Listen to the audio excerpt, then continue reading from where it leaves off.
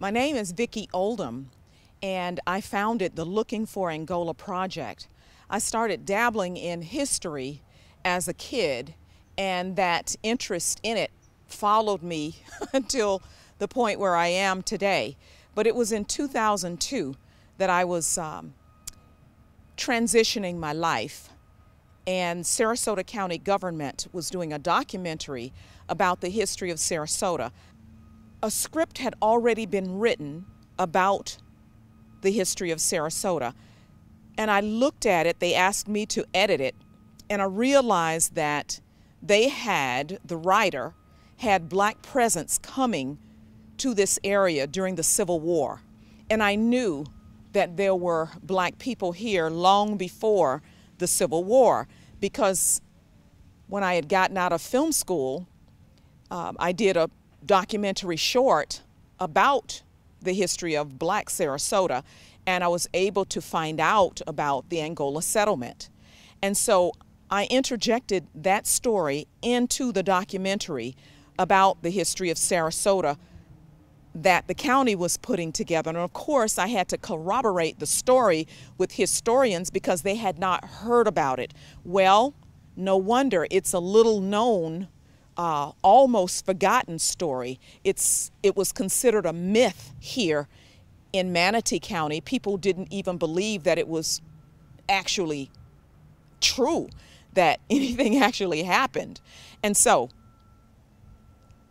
I got involved and corroborated that story. We put a small piece of the story into that Sarasota County government documentary, but that the messages in that story kept nudging me, about people in transition, people seeking freedom, people wanting to control their own destiny. And so I talked with the people that were working on the Sarasota County government documentary. They told me about a grant. We submitted the grant and it was approved, and there we were, off and running. And so when I come to this ground, I think about the first survey that we did, which was across the street. I remember that day. It was so exciting. And there was a drumbeat of interest here in Manatee County, but still, there was reticence to embrace this story about the strength of this independent, freedom-seeking community. It has been, yes, a research journey, but a spiritual journey too, to find this settlement and to tell this story. We're here on the bank of the Manatee River, the south side of the Manatee River that at one point was known as the Oyster River because of the rich oyster beds on it.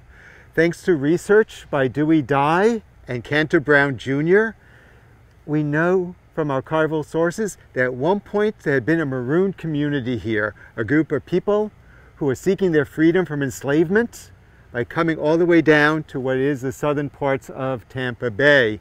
Finding the actual location on this river was a challenge, and the challenge was met by doing archaeology.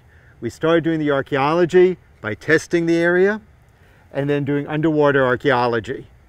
And through some good techniques, we're able to find some traces of a community that we know of as Angola. This community started in the 1770s. It grew in size over the decades to, by 1821, being at least 700 people living from the south side of the Manatee River all the way down to Sarasota Bay. That community was destroyed in 1821, just as Florida was being transferred from Spain to the United States. And to a great extent, the memory of Angola was erased in this area.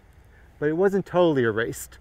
The pine tree behind me is about 80 years old, and it was probably a descendant of a pine tree that in 1841 marked this part of the river, where just a few dozen meters to my south is a spring, the Manatee Mineral Spring. In 1841, two Anglo-Americans, with the help of Cuban fishermen, came up the river, saw the lone pine, got off in this spot, moved up to that spring, and then went about a mile more where they saw fields that had been abandoned 20 years earlier. They had been planted by these freedom-seeking people, these Maroons of Angola. And Josiah Gates and his brother-in-law claimed this land and started building a community here that ultimately became the village of Manatee. That village of Manatee grew and grew until it became part of the city of Bradenton. So this is a spot that starts our understanding of a part of history. The name we use is Angola. We don't know it from the descendants themselves. We see it in the archival record. When Spain transferred Florida to the United States, they had to reconcile two very different types of private property. And so the lawyers involved created a land commission, and people living in Florida made claims to various lands.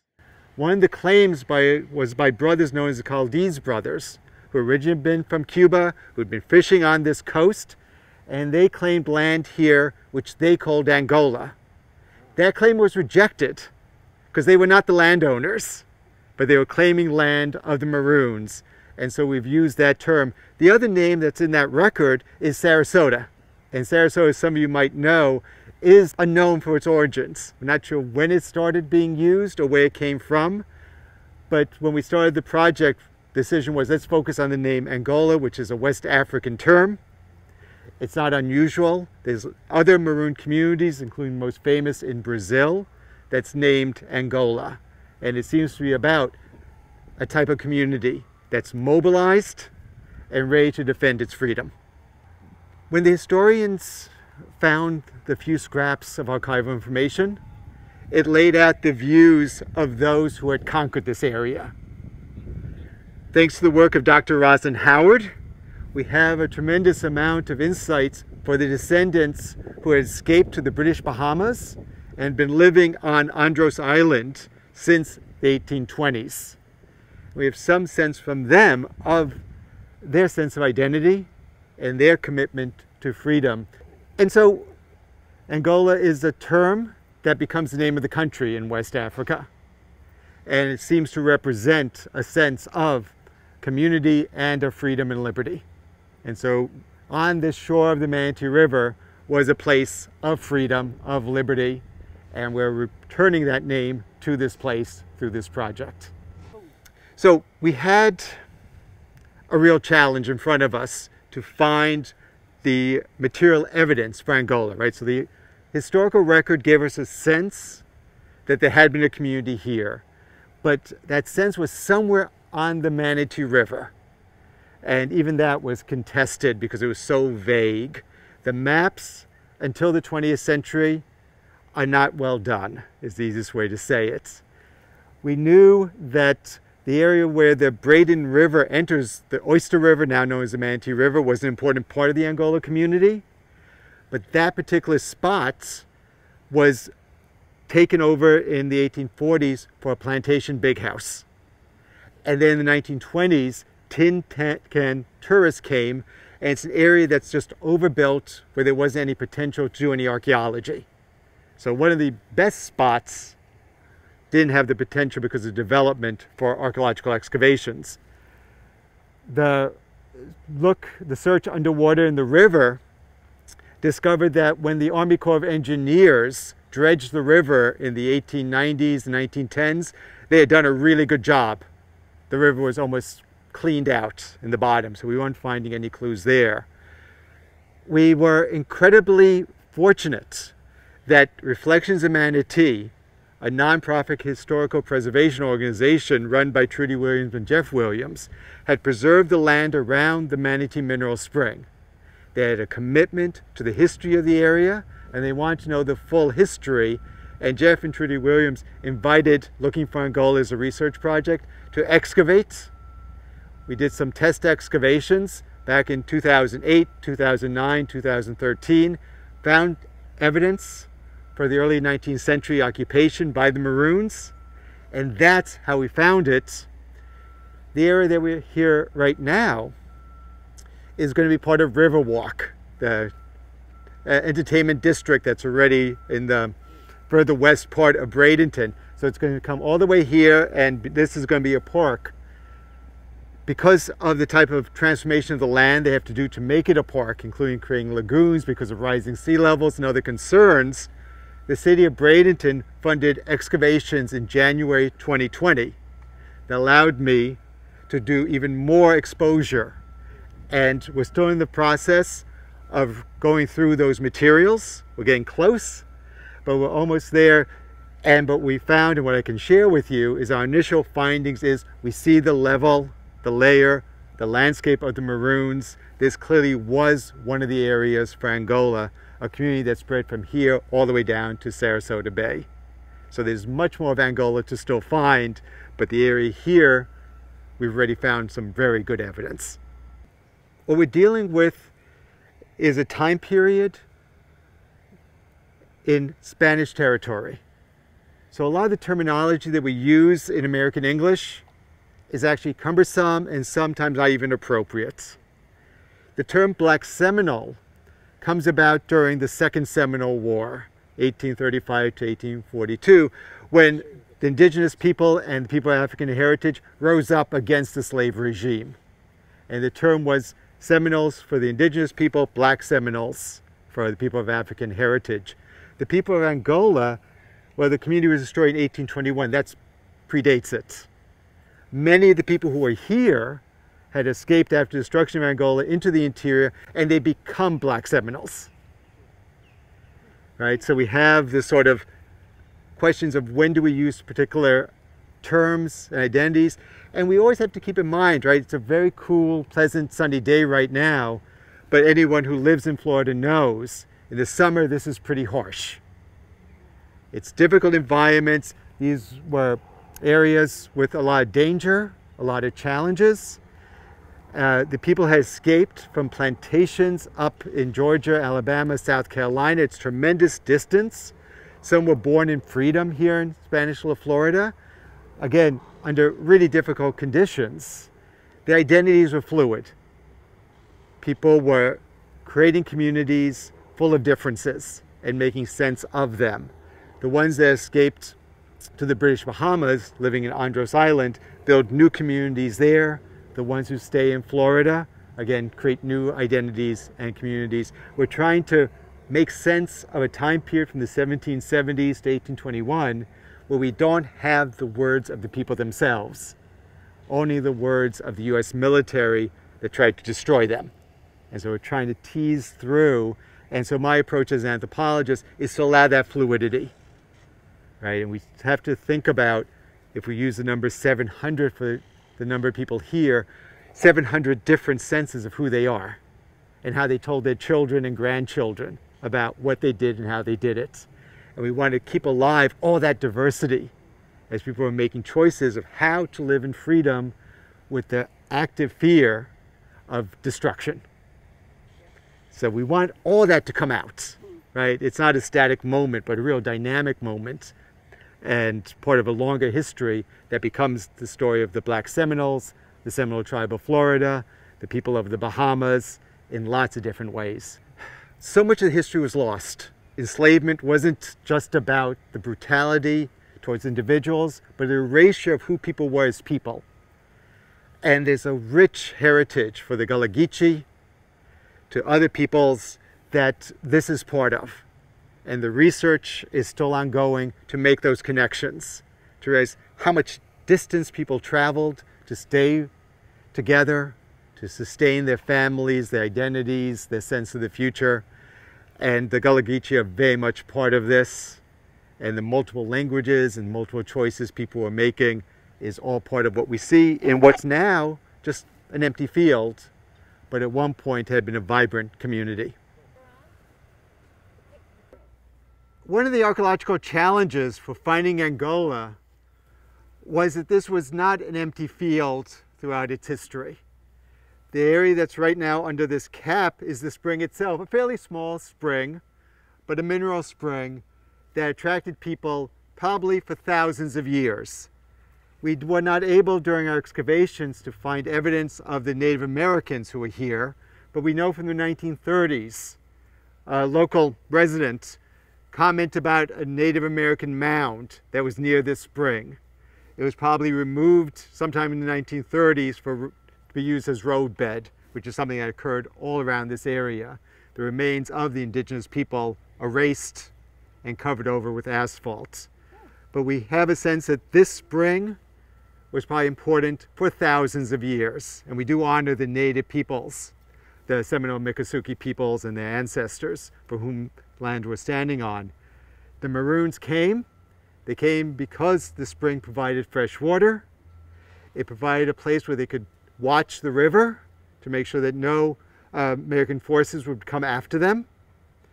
It provided a place that probably had spiritual significance as well. After the Maroons were gone because of the destruction in 1821, Josiah Gates came, settled, and built what ultimately was the village of Manatee. Houses were built, there were stores, there were shops. What is so empty now was it's built again and again. The Curry family bought the land, used it. There was an apartment complex built, or started to be built, in the mid-20th century. It was only in the late 20th century that it was made into a park, the Manatee Mineral Spring Park. First, actually, Indian Springs Park. Archaeologically, that means there was layers and layers of history. So what we see on the surface here is the present day, soon to be turned into a park for a river walk. Under that is the mid-20th century remains. Under that, early 20th century, late 19th century, mid-19th century, and then only under that is the Maroon level. And so in doing the excavations, as part of the ethics of archaeology, we need to go through all that material. So in my first work here, we did very small excavations. It was in January 2020 that we were able to open up, and we're going through the materials to ensure that all those histories are represented and understood. At the base is the Maroon history, and that sense of freedom seems to live on. That so much of the work here became, frankly, lucky breaks. We were lucky that Reflections of Manatee preserved this land and was committed to its history and to its archaeology. We were lucky that the excavations that I did, the small scale excavations, found the right sort of evidence to make the case. We were lucky that Daphne Towns came, saw the sign, and engaged in festivals, the Back to Angola festivals, bringing descendants here to celebrate, which the local community embraced. That energy, that positive energy of heritage for this area, for the history by the Manatee Mineral Spring, led the city of Bradenton to fund those excavations in January, and the Division of Historical Resources for the state of Florida to fund the lab work. All of which is allowing us to tell the story of Angola as just one of many histories here, many layers, right now deep underground, but hopefully still inspiring people. The tagline for many of their heritage interpretation signs you see for Reflections of Manatee is "The history of this region flows from this spring." And this spring seems to be a really important component, even though it's fairly small. It seems to really be a source of inspiration for people to come here and to reflect on what kind of communities they want to build. And we know for the last several hundred years, they were to build successful communities. So where we are right now is city land of Manatee Mineral Spring Park. This area is going to be transformed into the eastern terminal for Riverwalk. So there will be, the spring will be uncapped. It's going to flow into a pond that will flow into lagoons to get to the Manatee River. There's going to be new historical signs based on my archaeological work and the historic research that's been done. There's going to be a place for people to sit, to play, and to enjoy. The archaeological research was able to pull out the evidence from the ground so that when they do that transformation, they're not destroying anything because I've already captured most of the information through archaeology. So this will be a place for people to come and both enjoy but also to learn. And the landscape architects have been very sympathetic to the archaeology. They've been very supportive. They understand the significance of this history and are trying to represent it as best they can. This has been an incredible opportunity. I like to start it out. I was sitting in my office at New College of Florida when my phone rang, and I picked up the phone. And it was Vicki Oldham who asked to come and see me. I didn't know who she was, but she had my name. She came in, and I often refer to her, she came in like a hurricane with this vision of finding the maroon community. I knew about it from having read the couple of published articles about it. And we had an interesting moment. I understood all too well that people would not believe this story. They wouldn't believe the history. That recognizing that this area was a really important part of Black history would take some effort. So I asked Vicki Oldham if we could start not by doing excavations, as most archaeological projects do, but by doing public outreach. And she was enthusiastic. By asking for input, we developed a wonderful grassroots groundswell of support. And that community support sustained the project. And it was such an important lesson for me to reach out, to ask for help, to ask for support, and it just has poured in ever since.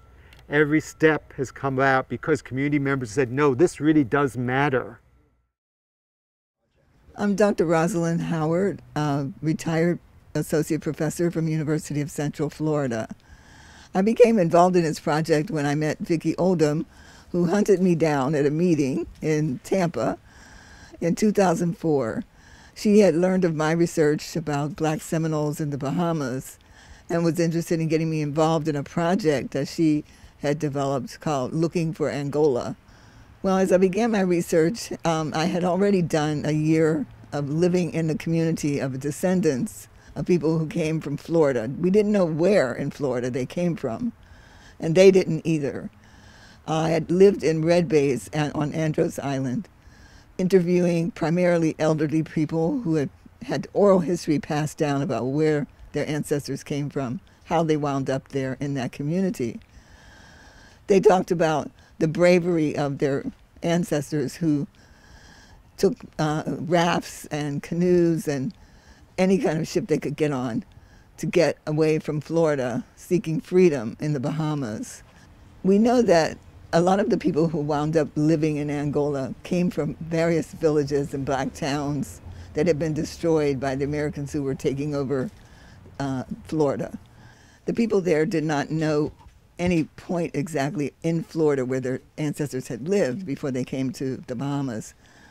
Fortunately, I had a list of names that I mentioned that I found in the Bahamas archives of the people who were living in Red Bays. Well, in later years, Dr. Cantor Brown Jr.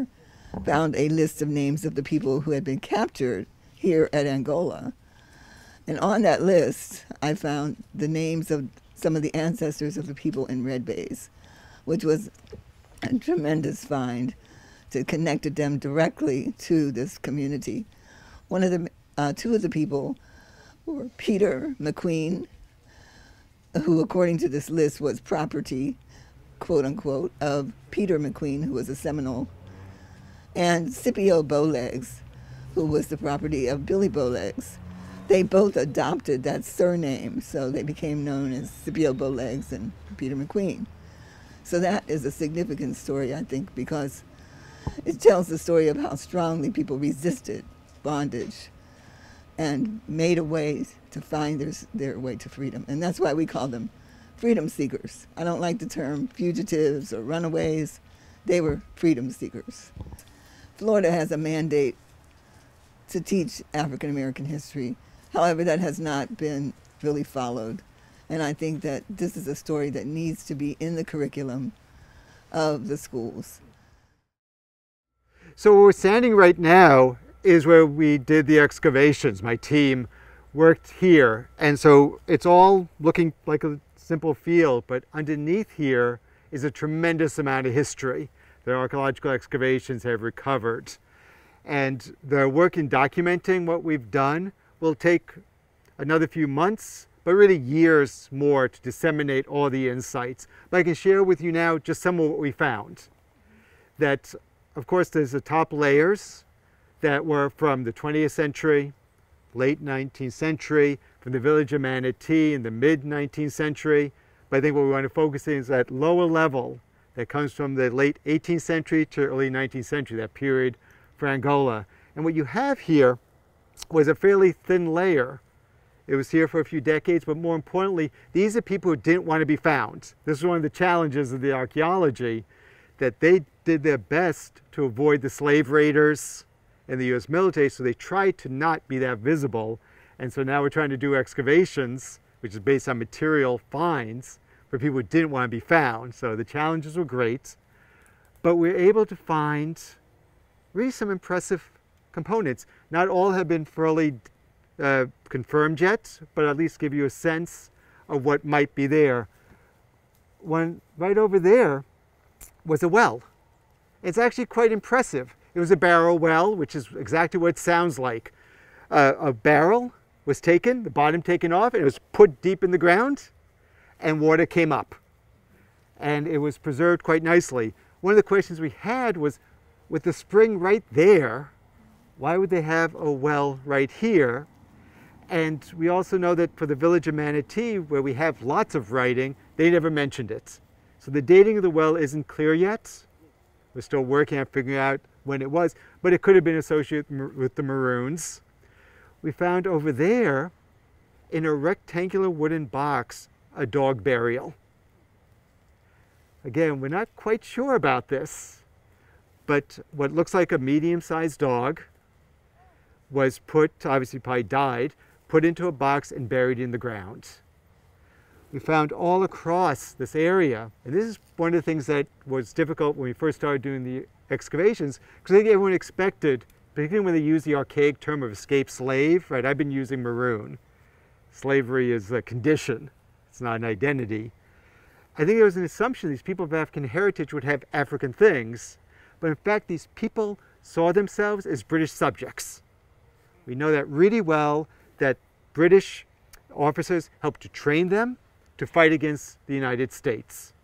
And they saw themselves as British, because what we found, and the dating is really precise on this, is goods mass-produced from the British all across this site.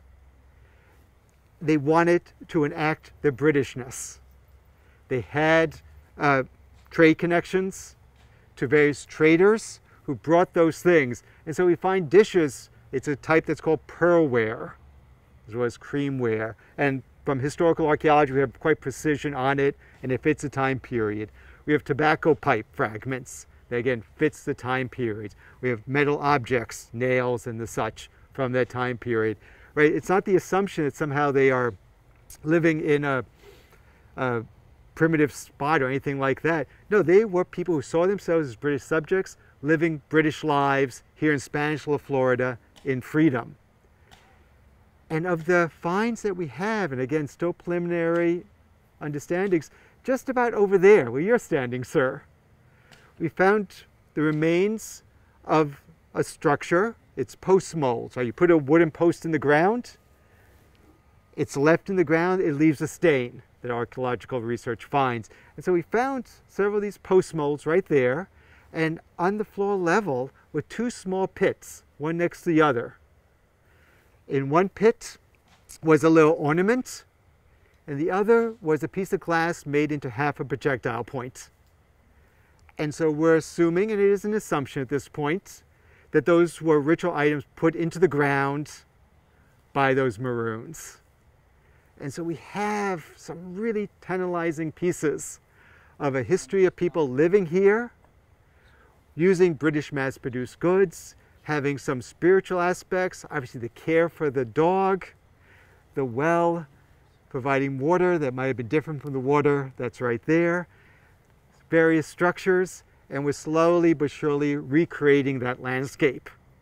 For Angola, we have work being done to try to find the pollen. We know there were fields because the Anglo-Americans, 1840s, wrote about the fields further to the south, but some of the fruits might have been here as well. Tremendous amounts, and it's not surprising, of fish bones and shellfish, including crab, because the river's right there, and that's what they would have eaten. Cows and pigs as well.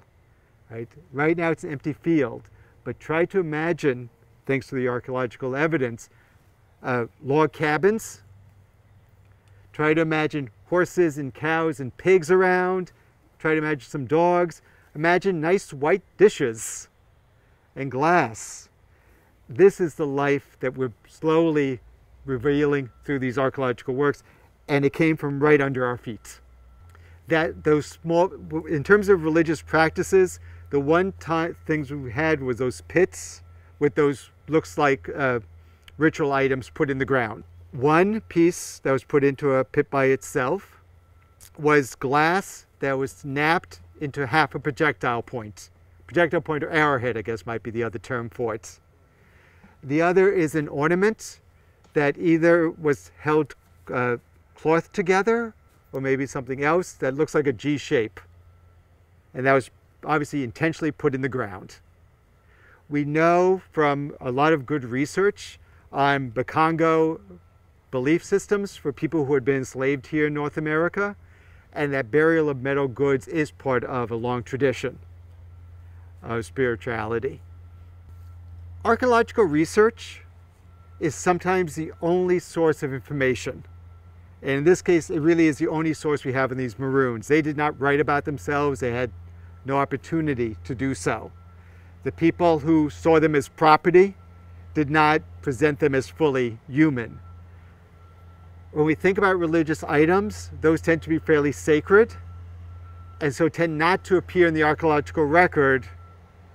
And even if they somehow are in the ground, we have to be able to find them.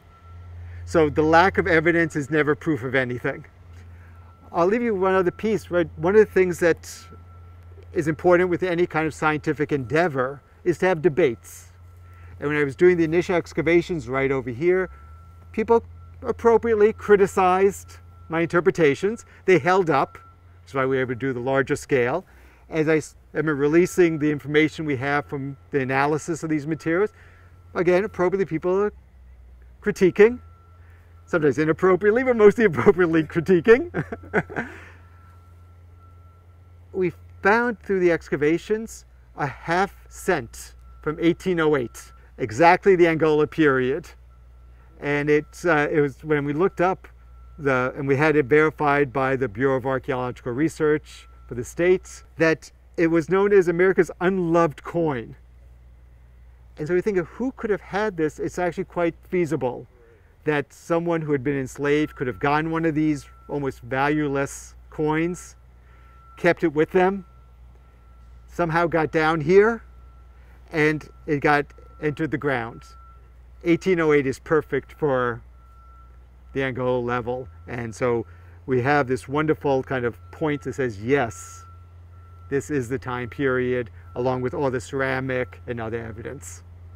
So this project, the excavations were funded by the city of Bradenton, and the lab analysis has been funded by the state of Florida's Division of Historical Resources.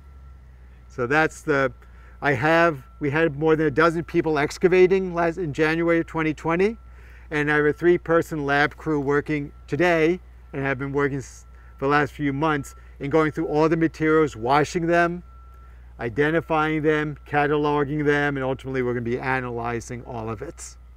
The next steps, of course, are going to be to do more work to disseminate the information through scholarly publications and popular presentations. And one of the nice things of having you all here is I don't want to be the only voice of this. I want people to be interested. All the work I'm doing is available and accessible. And my hope is some of you will take on various components of it and share it in any way that you find appropriate. There's years more work to be done to tell the whole story of this maroon community. It takes a good amount of effort to kind of situate the people of Angola within the larger world. They, in fact, would not, although the conditions here in the summer would have been as hot and humid as we all expect, that with all the pine trees and swamplands and others, you can just imagine there being all sorts of animals, snakes, possums, raccoons, might have been panthers coming through, black bears. Obviously the river has both food but also sharks and the rest, right? It's neat to not imagine though that somehow they were out of time, but they were in the early 19th century. And there was a contest for Florida and for North America ongoing between the French, the English, the Spanish, Native Americans trying to retain their homelands, and people of African descent trying to gain their liberty. This was actually a hotbed of activity. There were several schemes to come to Tampa Bay, to this area, and march people to St. Augustine to conquer it. They had ships bringing goods, weapons, as well as foods, and those ceramics I mentioned were all part of this. They were very much part of a larger world. There were people from Cuba on the coast fishing and bringing tremendous amounts of fish to Havana for the world market. The Native Americans, the Seminole, Miccosukee, as well as Creek, were coming here. The deerskin trade was an important economic component, again with trade to Havana. There were Americans coming down to Key West and trying to create new opportunities. This was a hotbed of activities. These Maroons were part of something much larger. We know from the later periods, just 15, 20 years later, not people like Abraham, who was multilingual, who went to Washington, D.C. to negotiate with and for the Seminoles as the U.S. military was making war against them. These were really impressive people, and they were part of a much larger set of world events. Now all we have left is the things they used in their daily life. But we want to use that as the avenue to remember and honor those lives they lived. So there's a lot more work to be done. All this research has been done in partnership with Reflections of Manatee. And they have a series of small houses, historic homes, that they use for both research and for exhibits. And our next kind of stage of research is building those exhibits, so that once the pandemic is done, people can come and see the actual evidence for Angola. So they can see the things that people used, as well as the analysis and interpretation of it. And Reflections of Manatee could use volunteers. There's a lot that they can do to help. Many of the particular objects need more interpretation, and people can help with that as well. We know that Angola was destroyed in 1821. The buildings were burned down. Hundreds of people were taken, captured and taken into slavery up in Georgia. Others had escaped. We were always conscious and concerned, where would we find human remains? And so we made sure there in fact are no human remains here. This is where people lived. They weren't we don't know where they buried their dead, but this was not there. And when we were excavating, we were always conscious to be concerned about it, and there was no evidence of any human remains. So it would have been somewhere else that they would have. And it makes sense. The spring is here, the water is flowing. You wouldn't do it right in the water. It would probably be more deeper inland. And there's tremendous development from the city that either has buried it or destroyed it at some point. So we have the archaeological site And it's one of the ironies of archaeology, it's a sad irony, that we find things because things are destroyed. Right? The destruction means it's here. 1821, the United States gains Florida from Spain.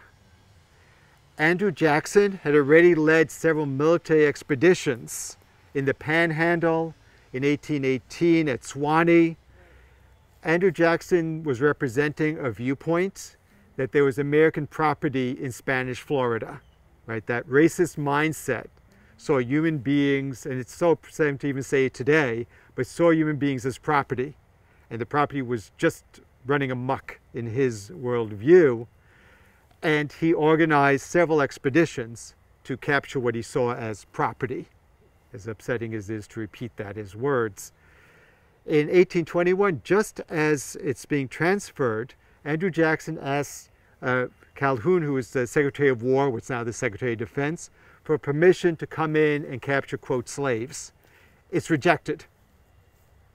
Secretary of War says no, but Andrew Jackson has a close ally who's a Creek political leader, a military leader, and they come in a slave raid, and they come explicitly to capture people. And so they come down. There's a newspaper account that Cantor Brown Jr., the historian, found from Charleston, and referred to the terror that spread down the west coast of Florida, that broke the communities of Indians and African Americans. About 300 people were captured. Hundreds others escaped either to the interior of Florida or to the British Bahamas. Thanks to the work of Rosalind Howard, of those lists of people, 2 of them escaped and they got to the Bahamas. So we connect Angola directly. I'll say we have those lists of names, people like Jim and Nancy, because they were lawsuits. These people actually were born in freedom, and people were claiming them, but there was no basis for the claims. Florida had been a haven for freedom for generations, and it's painful, but the people living here in freedom were seen as property, and people were arguing about who actually owned it. And in many cases, it took years to resolve because they were lying. But of course, slave owners, the racism is all built on lies. And so it shouldn't be surprising that the legal system was facilitating those lies. So we have those snippets, but only from the views of those who were seeing the people as property. The people who lived here were a threat to slavery. Andrew Jackson was correct. If he wanted to sustain his slave-based plantation and that of his friends and allies and neighbors, this had to be destroyed. Because as soon as you saw that people wanted to be living in freedom and would be successful, it gives lie to the racist assumptions that there's inequality of people. They were able to destroy it, and what it represented was just never recorded because it wasn't going to benefit those who were running academic institutions at the time. And even today, the descendants of some of those academics continue to fight against this history. It's not over at all. There are still, and the term is appropriate, racists who really believe that only certain people produce important works and others just are not worth looking at. And so we're in a constant battle to reveal this. This has been a project that found success, but I can assure you at every moment it could have failed, faltered, and you wouldn't know any of this. I had, and I'll speak bluntly, those who really were angry at me for the work I put into this. Almost all of it was volunteerism. And I always found people who came forward and volunteered their time, their effort, their expertise. If they hadn't, if something else had come up, if they had made a different decision about the use of their time, we would not be here with this exhibit for the Angola community. It's a very thin reed that allowed us to expand on this, and we want to make sure that it doesn't get erased again. The research on the early 19th century Maroon community of Angola has multiple components. I've been focused mostly on the archaeological aspect. The other component is that dissemination. But then there's the third part as well, that this is people's heritage. They are people today who are descendants from those freedom seekers. They were able to find the fortitude to escape, some to the Florida interior, others across the Everglades, across the Florida Straits, to Andros Island in the Bahamas, where they're able to reconstruct lives in freedom and liberty that have lasted to the present day. And capturing not just the historical and archaeological materials, not just displaying the facets of history and material culture, but that spirit of Angola, that spirit of freedom-seeking people that's here in Bradenton and Manatee County in Florida is also part of this research project. And it's why, as we do this research, we want to make sure that we reach out and bring in as many voices, as many perspectives, so that it's meaningful, not just for what happened, not just for today, but hopefully inspiring for future generations. That this is something that has to be understood well. We live in difficult times. The Maroons lived in much more difficult times, but they believed in their future, and their descendants have benefited from that strength. And so we have that as another component of this research and of this history. It's a heritage that's beneath our feet, but hopefully continuing onward as we lay out all the complicated details of it, and hopefully shared with others, and others will expand on what we understand from what happened here by the Manatee Mineral Springs 200 years ago. It has been a research journey, but a spiritual journey too, to find this settlement and to tell this story. I want people to know the lengths that people sought and went through to find their freedom, to embrace their freedom, to keep it. These people came from chattel slavery, the worst forms of slavery, and I think about what they had to endure, that they went through it, and actually a remnant survived in Red Bay's Andros Island. That was a powerful message to me for the transition that I was enduring. Wow, if the people of Angola and the Angola settlement made it through their challenges and uncertainties, then surely I can, because I have more resources than they do. That's the message that I want people to take away from this story. But people just need to know African American history, period, that we came here and that we accomplished and we helped to develop Manatee County, Sarasota County, the surrounding counties, the state of Florida. That was the powerful message, too, that blacks just didn't come here during the Civil War. We were here, you know, building this community into what it was. We were working on these sugar plantations and so forth. And that is something that was not ever taught to me in school. And so I am delighted, I am excited that this story resonates and is beginning to develop its sea legs. It's that archaeology piece that people seem to be really, really excited about when you start digging underground and bringing up artifacts and that sort of thing.